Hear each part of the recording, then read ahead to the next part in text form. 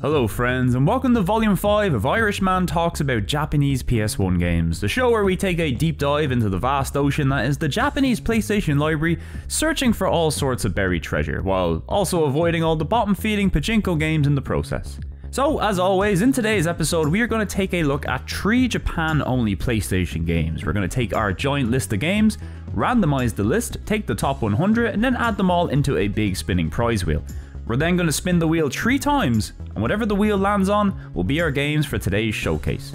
I hope you're ready for a treat because there is really nothing else quite like the Japanese PS1 library, and as always I am very excited to see what's in store. What 3 games are we going to play today? Well, as long as we placed our trust in the wheel, I assure you, it will provide.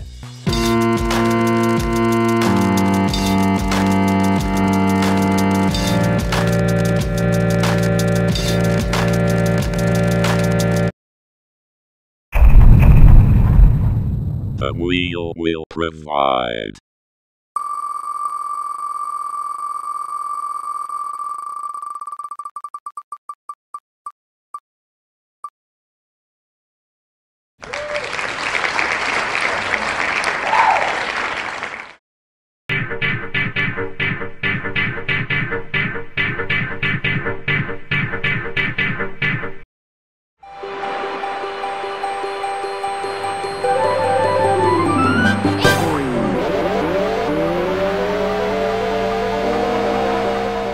Volume 5's first game is Toon Grand Prix, released in December 1994, making this one of the earliest games released on the platform. Now some of you may be thinking, Sean, you big idiot, I've played Toon Grand Prix, this game came out in the West, it isn't a Japan-only release. Well, I've some bad news, you've been lied to. Yes, a game called Toon Grand Prix did come out in the West, but that game is actually Toon Grand Prix 2, also sometimes known as Toon Grand Prix USA. Yeah, it can get pretty confusing, let's not dwell on it too much. So yeah, this 1994 Japan-only release is the real Toon Grand Prix, and this right here is one of the earliest racing games released on the platform, coming out only a few weeks after the PlayStation's Japanese launch on December 3rd, 1994. This game is also the debut release of a dev team called Polly's Entertainment, who went on to create, oh, I don't know, only a little game called Omega Boost, and also some other racing games. I'm sure they're not too important. So yeah, this game is not only the origins of Polyphony Digital, one of Sony's most prolific studios, but it also represents the PlayStation during its baby years when the console was really trying to just make a name for itself. So let's see how the original OG Toon Grand Prix holds up all these years later. The game features a few different single player modes and even split screen multiplayer, which is a nice addition for the time, but the main single player content is the Grand Prix mode. In this mode you can select from one of 5 different racers and race across a grand total of 3 tracks. Yes, that may not seem like much, but honestly for the time this was about what was expected from a 3D racer. The racing itself is very simple, it follows the usual arcade style of the time where you start each race in last place and need to work your way up to the front before you cross the finish line 3 laps later. It plays somewhat like a hybrid between an arcade racer and a kart racer. Now for the most part the racing itself is very traditional, you don't have to worry about items or any of the usual wacky kart racer madness, really it's just pure driving, for the most part. There are still some aspects that feel more akin to something you'd see in a kart racer, like a dedicated drift button that really makes some of the sharper turns in the game a breeze, and also these crystals which at first I thought were item boxes, but really the only thing these do is set off a kind of roulette, which sometimes replaces your car with a big version of the driver that then runs wild for a few seconds through the track. It doesn't increase your speed very much, but it looks weird, so I kinda love it. And yeah, that's really all there is to the racing. Do some driving, drift here and there, and every now and then turn into a walking insurance disaster. It's quite simple by today's standards, but genuinely for 1994, the racing here is still really good and responsive, better than many other PlayStation racers that will come after it. But of course, a racing game is nothing without its tracks, and the 3 that are here, honestly I like these quite a lot. The first track, Toon Island, is the most traditional track, great for getting you used to the game's controls and featuring some colourful green hills and a few tricky turns. The second track, Plastic Lake, is by far my favourite track in the game, because this thing looks like a vaporwave paradise. It's got lots of weird sights and strange track design, but honestly it's a ton of fun to race through. The final track, Gulliver House, is another great one too. It's definitely the most difficult track with tons of objects to avoid and alternate routes to take, but it's another really interesting one on the visual front and it's a lot of fun. Really, the 3 tracks here are all winners in my book, but the problem with a limited number like this is that it won't be long until repetition sets in. And sure, you can beat the game with various characters and try the harder difficulties, but really the only reward for coming in first place is getting to view a replay of your winning effort, which, in fairness, does look pretty impressive by 94 standards. Now, I guess it is a bit of a lie to say that the game only has 3 tracks, as there are multiple other tracks designed specifically for split-screen multiplayer. Thankfully, you can also access these tracks in the game's time trial mode, and while it is nice to have some extra tracks available, these are way more basic in design compared to the 3 Grand Prix tracks, and are just nowhere near as fun to race on. I imagine the reason these tracks are so basic in visuals and design is to maintain the game's frame rate in split-screen mode, as the more impressive Grand Prix tracks are not selectable there, which I guess is understandable. Speaking of the frame rate, the game operates at a pretty much rock solid 30 frames per second, the racing is smooth, the gameplay is tight. As far as performance goes, this is a great effort all round. I think the game's somewhat simple visual design also lends to the good frame rate. You'll notice the game has a lot of flat textures, which really give it a clean look that I genuinely think looks quite nice. What we lack in environmental detail, we make up for with bright, clean colours, and in places like Plastic Lake, it can actually look quite striking. The vehicles and characters themselves certainly have a lot more detail, and they also look really nice. I've always been a big fan of the series' most iconic feature, which is how the vehicles sway comically from side to side while racing, to give it that little cartoony edge. It's a very nice touch. On the sound front, the game is not all that impressive. I think some of the car sound effects and the turn noises can sound a little weak, but the game's soundtrack is nice at least. Plenty of catchy tunes that suit the themes of the different tracks.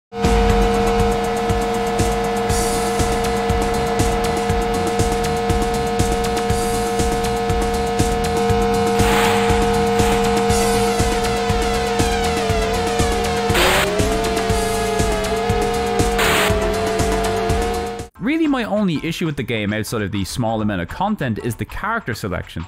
The game has 5 characters, but the balance on these guys isn't the best. The game's main character, Captain Rock, is significantly faster than the other racers, and some of them are so slow you'll be lucky to finish a race in 5th place. If you want to win, you pick Captain Rock, and this makes me very sad when I could be playing as some penguins instead. So overall, Toon Grand Prix is surprisingly good all these years later. It's certainly rather simple and suffers from a lack of content, but what's here is really fun, and I could see racing fans and people who dig the aesthetics of early 3D games really having some fun here. Out of curiosity, I tried the follow-up after playing this game, since I'd never actually played this one myself either, but I figured it would be good to give you all a brief overview of what's changed since the original. We've got a few extra modes, a roster of 8 characters, and now 10 tracks to race on. 2 of which, Toon Island 2 and Gulliver House 2, of course making their way over from the original, and it is an absolute shame that Plastic Lake didn't make the cut. The driving here is a little bit different. The dedicated drift button is now gone, and it plays a little more like a traditional racer now. Except for the fact that they've also added items now too. The graphics are also quite different. There's definitely more detail to everything, but I'd also say that it makes the game look somewhat worse in certain ways too. For one, the cars don't bounce about anywhere near as much, so frankly it's unplayable.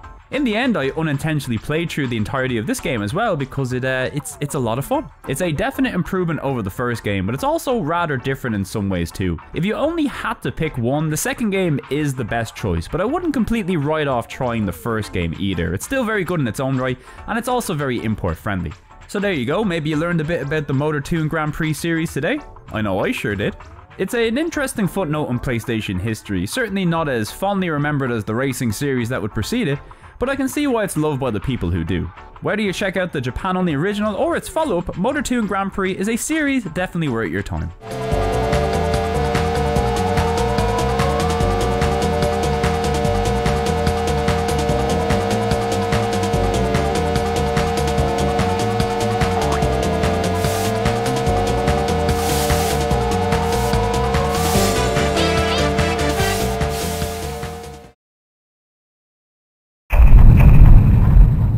The wheel will provide.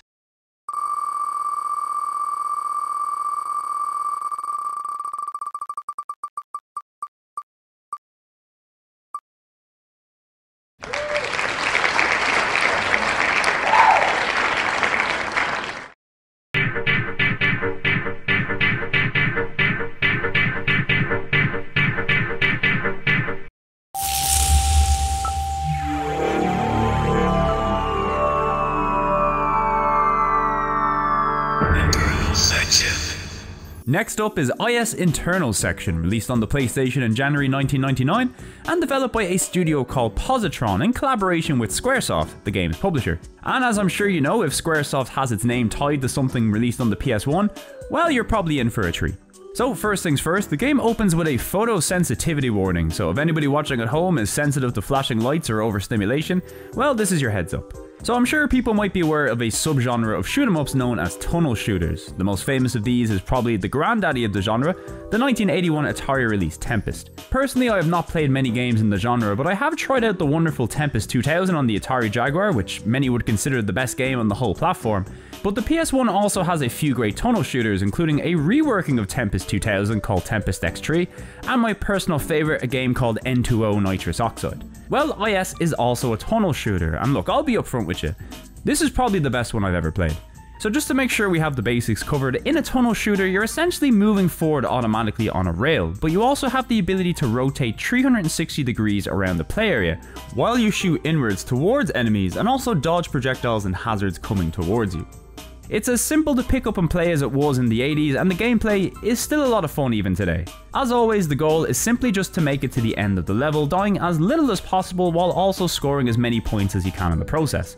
Enemies come at you in waves, and if you kill all the enemies in a wave before they escape, you score big points. The game features a total of 8 stages, and they are each broken up into 4 sections, labelled A, B, C, and D. These sections each act as a sort of checkpoint during each level, and if you die at any point in the game, which you probably will since it's a one-hit death, well then you'll respawn at the beginning of the last section you reached. Although the game is super forgiving with infinite continues, so dying really has very little penalty in this game. When you reach the end of the stage, you also have to take on the area boss, and in these sections, the gameplay actually changes up with you now being able to move freely in a circular area around the boss. One of the coolest features that sets this game apart is the fact that your ship thing is equipped with 12 different weapons from the very beginning of the game, with each of these 12 weapons being based on an animal from the Chinese zodiac. The weapons can offer up some useful abilities like rapid fire shots, flamethrowers, homing attacks, and some more situational weapons that can hit targets at the center of the tunnel rather than the edges. The weapon variety also allows for a lot of flexibility with how you tackle the game, but there are also sections clearly designed with certain weapons in mind, so it pays to know the best option for the situation. Also, the weapons change your ship's colour and shape, which is a really nice visual touch. Not all weapons are created equal though. You will find some weapons like the monkey and tiger shot can pretty much carry you through the entire game, whereas weapons like Ox almost feel useless in comparison. This can sometimes be an issue as you do have to cycle around through 12 weapons using the L1 and R1 button before you get to the weapon that you want, so it sometimes can be a little bit difficult to find the one that you need in a pinch. But don't worry, if you like you can also edit down your weapon selection and choose their order, so if you want to tailor it to something that suits your playstyle, go right ahead. Of course, as is tradition, if your weapons ever fail you, you also have access to a screen clearing bomb in a pinch. Really, the gameplay here is just excellent all around. The game makes sure to mix things up beyond simple shooting by adding loads of sections that test your reflexes and control, and even puzzle sections that somehow just all work so well. The bosses are all fantastic too. There was never a point where I wasn't looking forward to reaching a boss and seeing what new wacky challenge I'd be coming up against. These will test your skills, but more importantly, they're just really fun to play against. So look, based on the gameplay, this is a pretty good video game, no doubt about it, but really the thing that elevates this game to the next level is its incredible presentation and sense of style. IS runs at a flawless 60 frames per second and has genuinely some of the most striking visuals on the whole console. This game uses flat shaded untextured polygons, which not only boost the game's performance significantly, allowing it to run as smooth as it does using the PlayStation's high resolution mode, but if anything it actually makes the game look more modern than almost any other game on the console. I think it's hard not to look at the game and immediately think of Rez, which is one of my all-time favourite games. Rez is known for its striking visual and audio design and how well it melds those elements into the gameplay. Well, IS pretty much does this too, albeit nearly 3 years before Rez even came out. And if I'm being honest, it looks and plays just as good. Genuinely, there were times that I died in this game just because I was too distracted by the backgrounds, which is probably a knock on the game, but look, I know it's my own fault. You might worry that having such intense visuals going on in the background might lead to some easy deaths, but don't worry, it genuinely is user error on my part, as all the enemy projectiles and hazards are very clearly highlighted and difficult to miss. The best visual effects are usually reserved for the bosses. There's one boss that's made of cubes who breaks apart as you work your way inwards. There's another boss who just spits cubes and projectiles out of you, which looks really, really cool. There's also a newspaper for some reason. The newspaper is also very hard. My personal favourite though is this boss, which you slowly chip away at piece by piece. The effect here used to show damage is so simple, but it's just so satisfying to see in motion. Genuinely, I was disappointed to see this thing die. So look, as I'm sure you'd imagine, a game that looks like this is probably still nothing without its soundtrack, and well, the good news first off is that this game actually lets you use your own CDs as the soundtrack. So if you want to experience a game that looks like this while listening to Celine Dion's greatest hits, well let me tell you, we finally have the technology. But on the other hand, you might not even want to use a CD because this game's original soundtrack is absolutely godlike. We've got over 20 tracks, unique music for each level and each boss, and pretty much all of it is amazing. Like, you can look at this game and think to yourself, what is the best possible soundtrack you could possibly have for this thing? Well, the answer is the soundtrack that came with it. It's high tempo, hard hitting, full of great beats, and perfectly complements the gameplay and visuals. It is genuinely top tier stuff.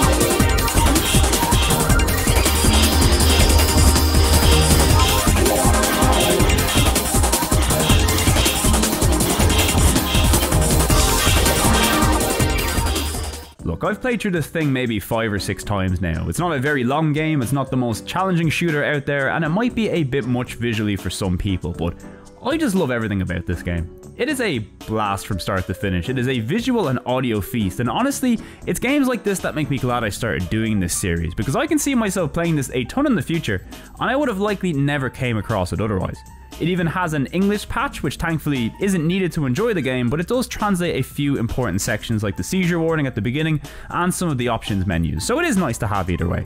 So yeah, if you're a fan of tunnel shooters or games with striking visual aesthetics, this is the game for you. But really, IS is so good, I think any PlayStation fan should go out of their way to try this one. It is a genuine hidden gem and yet another stupidly good game with Squaresoft on the box. Who'd have guessed?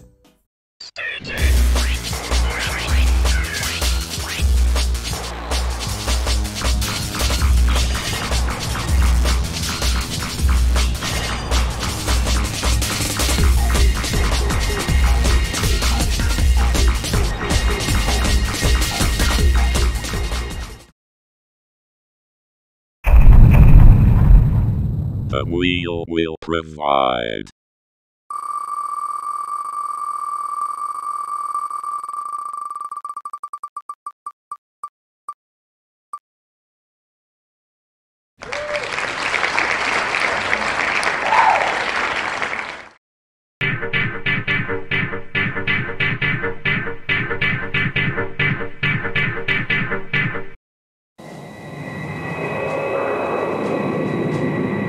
The level of magnetism is getting unusually high. Oh, what's that?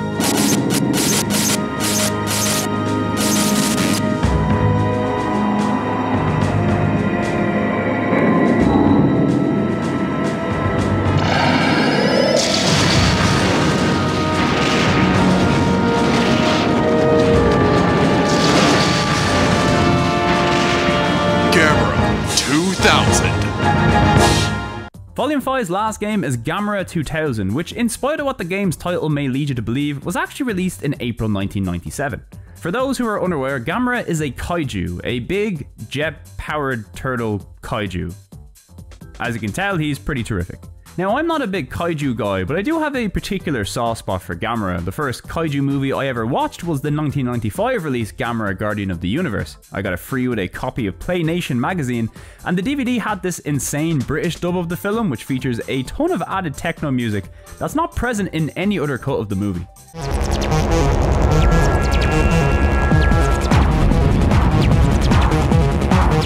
So knowing very little about this game going in, I figured this would be your standard big monster fighting game, similar to a lot of the earlier Godzilla titles, but I was very wrong.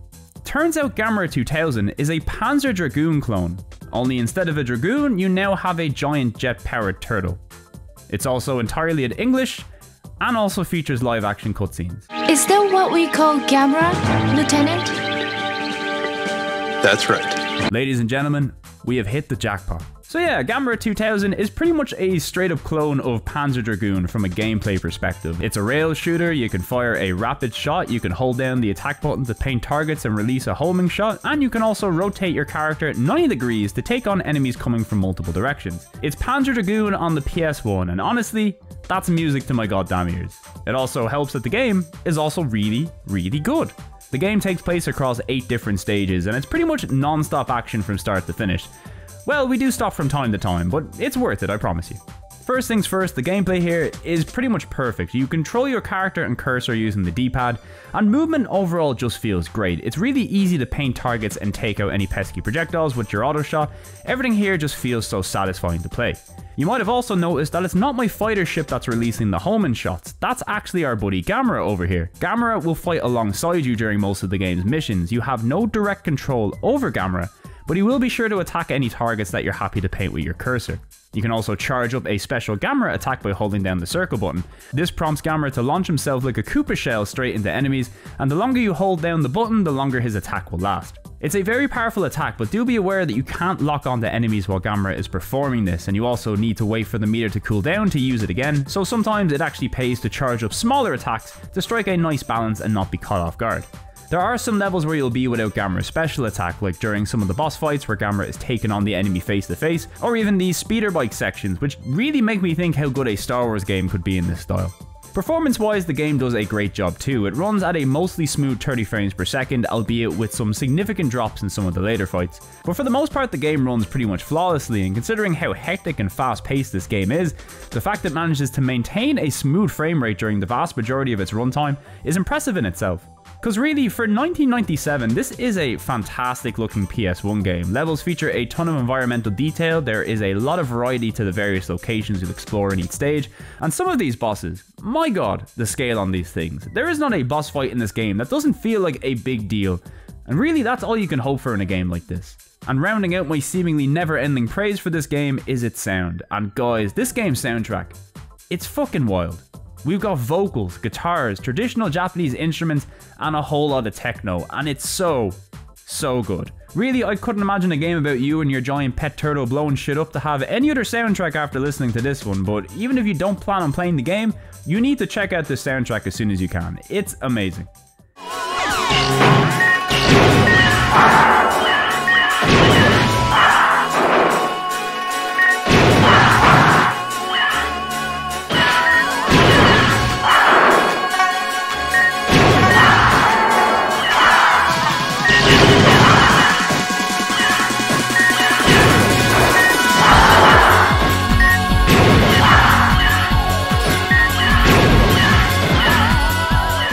And finally, saving the best for last, Gamera 2000, for whatever reason, is entirely in English, and also for whatever reason, features a whole heap of live action cutscenes that are also voiced in English.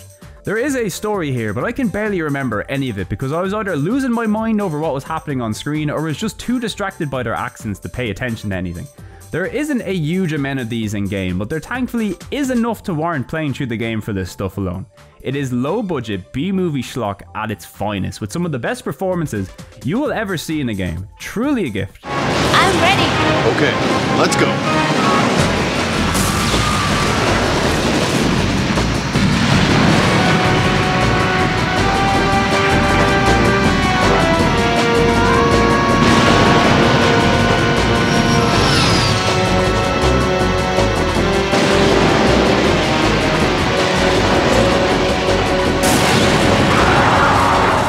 So yeah, I think it's safe to say I really enjoyed Gamera 2000. The fact that I'm a big fan of rail shooters is certainly a major factor, but genuinely, this is one of the funnest ones I've played and may even be the best example of the genre on the PS1.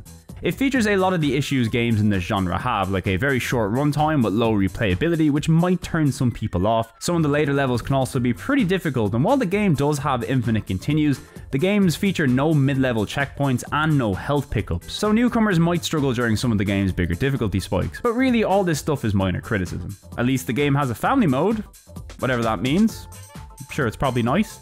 You know what, I'm a little mad that this game never came out in the West. It didn't even need to be translated, it was already good to go. I guess the licensing around Gamera might have been a bit tricky, or maybe the character just wasn't popular enough over here, who's to say? But this is one of those games that would have been, without a doubt, considered a cult classic had it been released over here, and I'm sure it already is to those who have played it before. So yeah, in conclusion, if you didn't know about Gamera 2000 before, well, now you do. Another excellent gaming experience on the PlayStation that has it all. Great gameplay, excellent visuals, a wonderful soundtrack, and top tier cheesy live action cutscenes. Do not miss out on this one.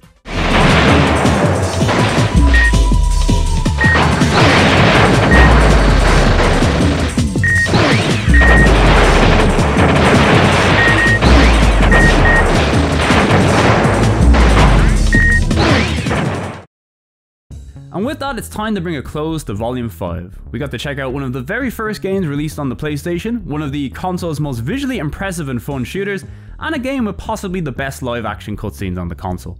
As is tradition, at the end of each episode, we've got to slot each of today's games into a tier list.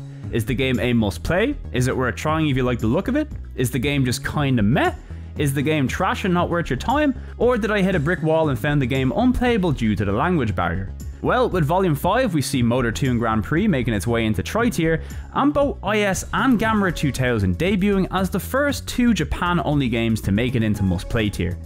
Toon Grand Prix is very much an early PlayStation title. It's very simple and it's pretty low on content, but there's no denying the racing here is still rock solid and fun to this day. The game even looks pretty great for its age, with clean, colourful visuals and interesting track design. Is it as good as its follow-up? Not quite, but for fans of cartoony racing games with that little extra dash of early PS1 charm, Toon Grand Prix is still worth checking out. IS internal section is, no lie, probably the game I've liked the most out of any game I've played in this series so far, and that includes obscure and forgotten PS1 games. The gameplay is tight, the bosses are great, the music is incredible, and the visuals are genuinely next level for the console. I know this type of game may not be for everybody, and it's unashamedly a game that favours style above all else, but the game beneath all that gorgeous aesthetic is still one of the PlayStation's best shooters and should not be missed by anybody. And as for Gamera 2000, well, I didn't think a game could come and challenge IS for the crown so quickly, but here we are. As a self-proclaimed rail shooter fanboy, this is pretty much everything I look for in a game. Great controls, great action, great bosses, great soundtrack, and a treasure trove of B-movie goodness thanks to the live action cutscenes. Genuinely, between Gamera and IS, these are two games you need to go out of your way to try as soon as you can. Some of the coolest Japan-only experiences on the console, and genuinely the reason why I love doing this series. You never really know what you're gonna get, but when the wheel provides, oh baby, does it provide. Now before I say goodbye, I do just want to give you guys a little update regarding the show's format. We are now 5 episodes into both the obscure and Japan only series, and I've decided to shake up the format somewhat. I've been reading people's feedback and I want to try and make the show better going forward. I'll share more in an update video that I'll post on the channel shortly that will go into a bit more detail, but I think you guys should be pretty happy with what I have in store. But for now, I'd like to say a big thank you for watching. It's nice to see so many people sticking with me throughout the series, and it's always a pleasure to put these videos together for you, so I hope you enjoyed today's episode. If you're hankering for more PS1 content, well, there's always plenty more over on the channel, and if you can, make sure to subscribe or drop a like or comment. Every bit of support really goes a long way. I'll be back real soon for some more Japan-only video games, but until then, take it easy, be kind to yourselves, and don't forget to praise the wheel.